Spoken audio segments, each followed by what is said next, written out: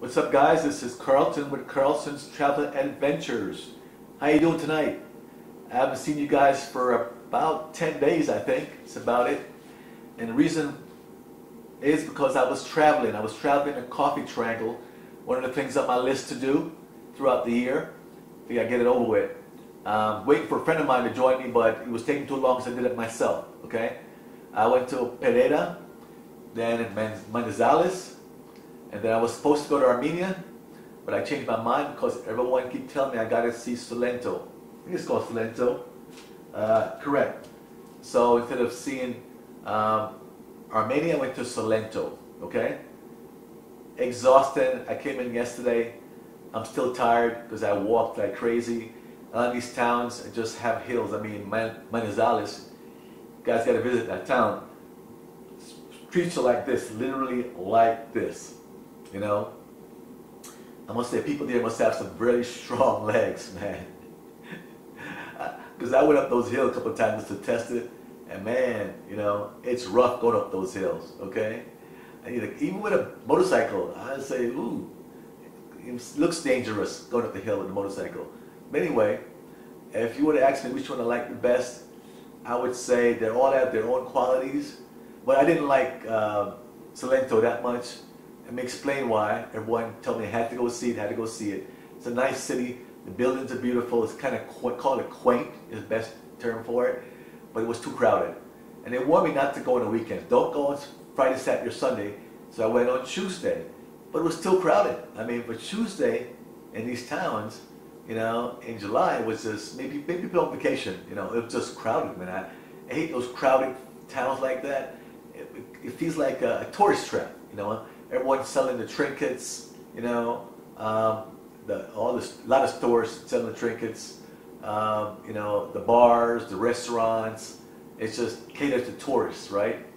And you don't like the feel of the town. There's just too many people, like a regular normal town with normal people, you know, like Manizales. So if I would choose between the three of them, I would say I prefer Manizales. Pereira's nice too, it is. My boy Orlando likes Pereira. He was up there a month before me. Nothing wrong with Pereira. Nice neighborhoods. I had a private driver, a friend of Orlando's, take me all around the city in the outskirts, so we had a great tour. I try to focus on some of those individual town in separate videos and not here, okay?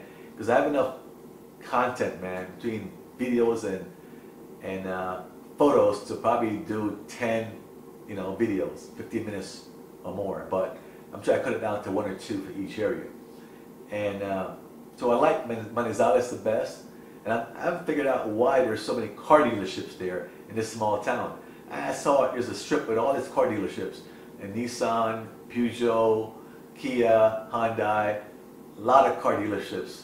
So I went in, got some idea of what cars were worth to compare to the US, in case everyone had an interest. Did that.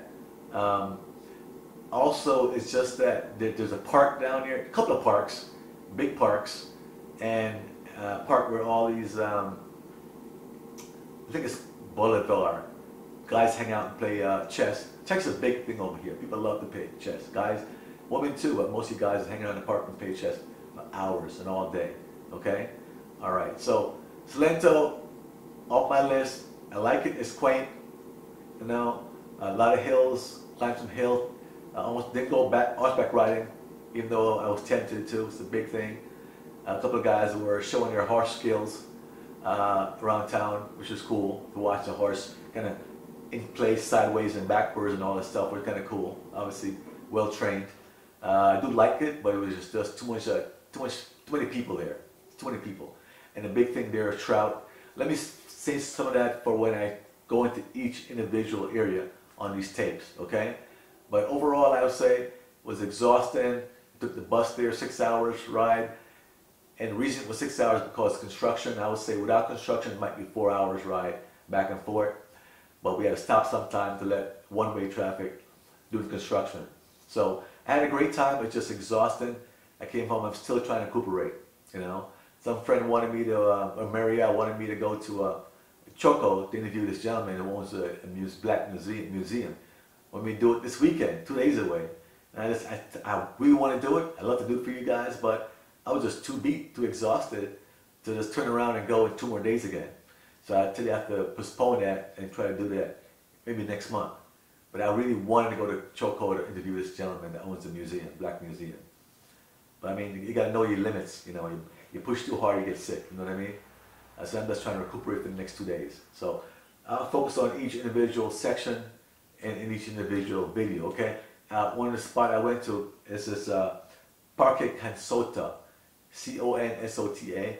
It was in PEREIRA, about half an hour ride outside the city on the bus. All right.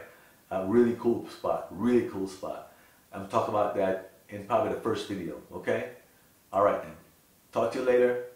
Have a great night and watch out for these videos as they come your way. All right. Took me a couple hours to get them set, but they're coming your way. Have some patience. All right. Thank you.